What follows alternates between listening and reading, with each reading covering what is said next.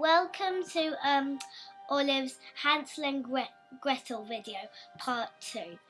Thank you for waiting in the interval. I know it was a bit long.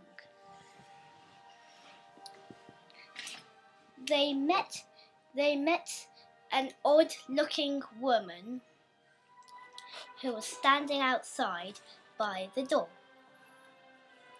The children didn't notice her, so they just ran up.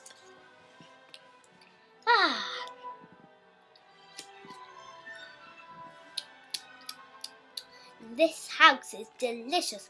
Gingerbread with real sweets. Delicious. My favourite. What do you think going into people's houses and tucking in with sweets? Oh, sorry, we didn't mean it. We just really wanted some sweets. Well, come in and have some pancakes.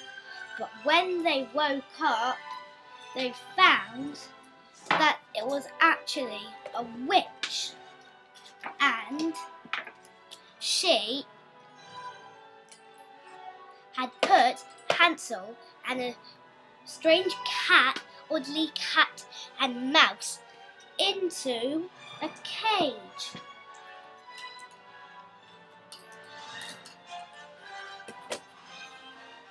You'll never get away now, ha ha ha, she cried. Oh no, you can't do this, ah, she cried.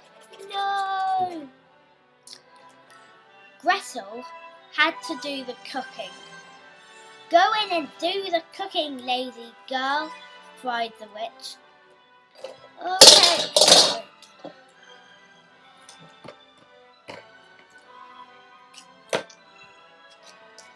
Go in and do the cooking, cried the witch. No, I can't because it's too difficult, lied Gretel. Then I'll do it for you, cried the witch.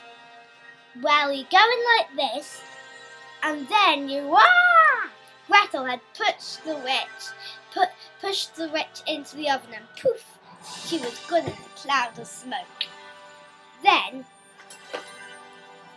Gretel freed Hansel and the poor mouse and cat, and they all had a really nice time. Oh, thank you. You're very welcome. That is really okay. Well, thank you. Yes, that's okay. And then it got even better. The dad came in. Oh, how nice of you to be here. Yes, Dad.